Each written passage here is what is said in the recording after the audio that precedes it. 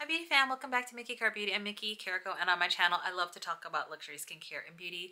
And today I will be trying on, demoing, and swatching and reviewing the 5 Chanel Rouge Allure lipsticks that I picked up from earlier this year. And so if that's interesting to you, then keep watching. But before we continue, please remember to subscribe, click the notification bell below, and then comment and like. It really helps out my channel and engagement. And then let's begin.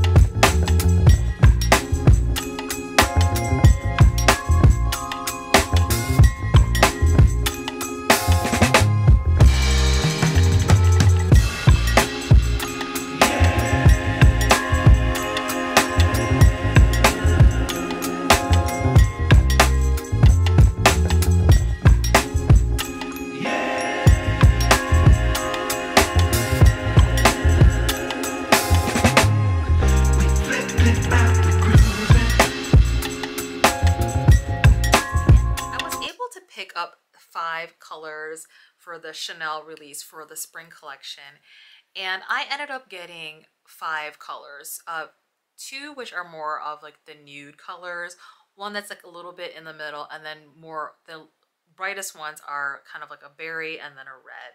And I just kind of wanted a nice swath of like the variety that they had. I did end up getting a lot of the ones from the fall release, and I love those just because I really love fall lipsticks, the browns and whatnot, but these had some nude, but even if it was nude, there was still a little bit of a berry color inside of some of the colors, and a lot of pinks and a lot of red. I really love the formula. This is probably the most Chanel lipstick that I've had in my collection this past year, with the release in the fall of the Rouge Allure and then now the spring. I would definitely have to say I have favorites, and the favorite one that I'm wearing is the one I'm wearing right now, and that is the color 61 Intuitive. And the reason I was hesitating is that the color of the lipsticks is actually on the cap, the black part, and you can see here the Chanel cap and then the shade name. And if you pull these off, they don't necessarily have the color on it, but ever so slightly, it's very faint. You can see an embossing of the color. Can you see that? So that is color 61, and that matches up with this. But sometimes I've taken these caps off and then I'm really mixed up of which is which. So definitely my favorite of this release is this color 61.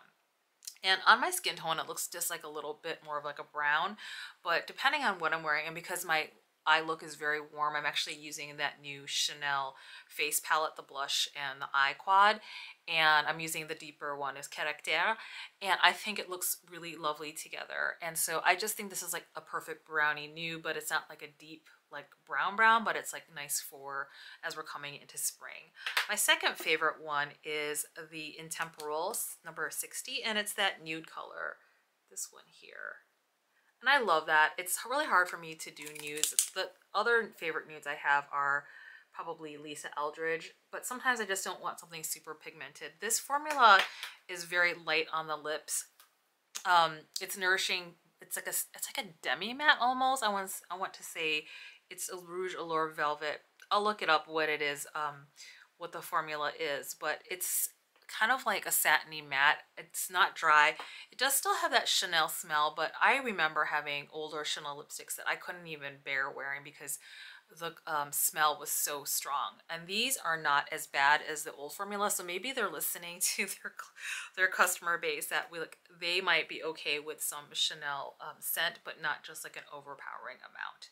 So I would have to say, obviously, like for me, I'm really into nudes, and that's kind of just like my comfort zone. I used to wear a lot of reds initially when I first got into makeup, and then just because of maybe trends or just me getting older, I just don't feel like I need to wear super bright colors, and that's just me. I might wear bright colors for a certain occasion, but it's not like an everyday for me. And then I would say my two favorite ones after would be definitely the lighter ones. Like I know my least favorite one is the red one, and that's the color Inspirante, which is this one. I just have like a lot of reds, and it's okay. I don't know, maybe y'all like that one the best, but I just know that I'm probably not going to wear that one as much. The ones that I like in between, I was really surprised. I thought I would like the color Eternelle a lot, which is this one. It's really bright, but it's almost too berry for me. I would have to be wearing the right kind of outfit for that, maybe like maybe black or even the corresponding berry color, but I don't wear bright colors like that anymore. I'm usually wearing neutrals and whatnot, and that's just kind of my aesthetic lately in like this stage of my life. And then I really do like this color Essentielle 63, right? Essentielle, and I think it's like a really nice muted berry, if you can tell. This is just really bright. These are too bright for me, what I prefer, but I like this third. So I hope that's helpful. Sometimes these are really hard. I ordered a lot of these from Mary MUA. She is a Chanel essay that works now at Nordstrom. So I ended up picking these through Nordstrom because I wanted to get my Nordstrom points as well. So I think you can find most of them there. So you might want to check them out, or you can go to the Chanel website. It's up to you wherever you want to purchase that. For me, whenever I can get the points, I'll do that. And then Chanel ships much faster, but the nice thing is that I was working with an essay, then I get to know her, and then she included some goodies in the bag as well. So just like helping her out with her commission as well. I don't know if they make commission, but their sales, they do track of how much a sales associate makes in a year. I would have to say you don't need all of these. I kind of regret actually getting one or two of the brighter ones, and that's just the gamble of when you buy lipstick online, unless you are lucky to live next to a Chanel boutique who has these lipsticks in stock. I'm kind of flying blind of what I'm going to buy. So I definitely like a lot my top three, which were Intuitive, Intemporelle, and then the color Essentielle. Those are my three favorites, and then I was just okay with the super bright ones. And again, that's just more a matter of preference, and it's just interesting. Like, let me know which one you think you like best on me. Sometimes you all tell me like you really like the bright ones, and then this is too boring for you, but it's just this to me is like going to be an everyday shade. Like, it's so easy for me to wear. The last thing I was going to say is like all of the makeup I have on my face I'll put in the description box below, and I also link it to my affiliate link. And if you choose to use the affiliate link, great, but no pressure. It's no pressure to do that, but if you want to help support my channel, that money goes back into buying products so I can review to you. But I pretty much try to do almost an all face of Chanel. So I have the Ultra Latent BD 51 foundation. This is my favorite matte foundation, but I've been doing this a while. I actually mixed this matte foundation with Caudalie, this Vino Perfect. And I'm kind of wondering if that's that new trend, cloud makeup. I don't know if you all heard of it, but I have been doing this for like close to 2 years already, like always mixing it with a serum just because it's so matte. I don't like things that are super matte. I like for them to have like a little bit of glow. And so that's kind of what you're seeing on my face, is that this matte foundation usually is like it's a little bit more flat, but I add any sort of serum. You could use like a Chantecaille Radiant serum or anything sort of a glowy serum. This isn't necessarily a glowy serum. It actually is a radiant serum, but it's also like for dark spots. So I actually been using that mixed with the foundation. I use also the Hydra Gel MikiCarrBeauty for under eye as well. And then I have under my eyes, I'm still using the Chanel Le Caractere Yeux under eye concealer, this one, and I use the shade 40, and I have a review of that. And then I'm using the Chanel bronzer as well. This is in the color Sunkissed. This is the Le Beige's Oversized Healthy Glow Sunkissed powder. Technically a powder, but I've been using it as a bronzer, and it's in the deepest shade in Sunbath Deep. I have that as bronzer.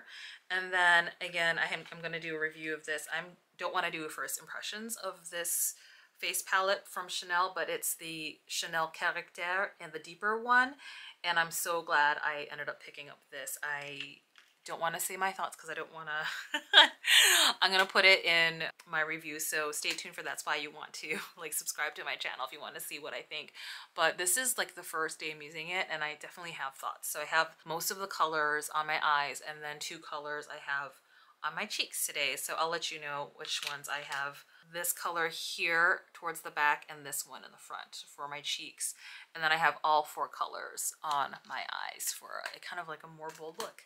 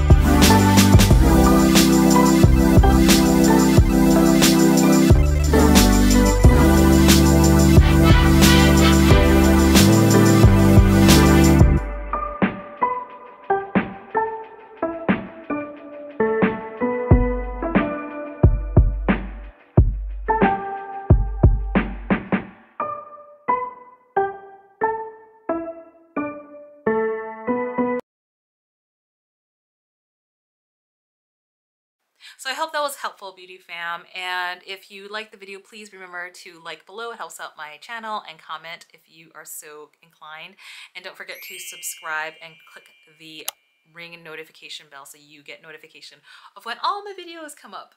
So as always, please be very kind to yourself and others, and just be you, beauty fam. Take good care. Bye.